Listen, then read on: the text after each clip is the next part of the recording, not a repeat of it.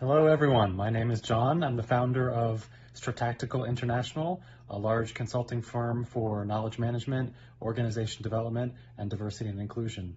Congratulations on the establishment of the global think tank on tacit knowledge management. I was being asked, why am I interested in tacit knowledge management? And I guess what I would say off the top of my head is, frankly, I love the community of people that practice tacit knowledge management. So it's all about the people and the conversations and, of course, what we deliver and practice for organizations and businesses and groups of people. There does seem to be an extra important need these days for the types of practitioners that don't necessarily believe that knowledge is power. They come from a space that knowledge shared is power.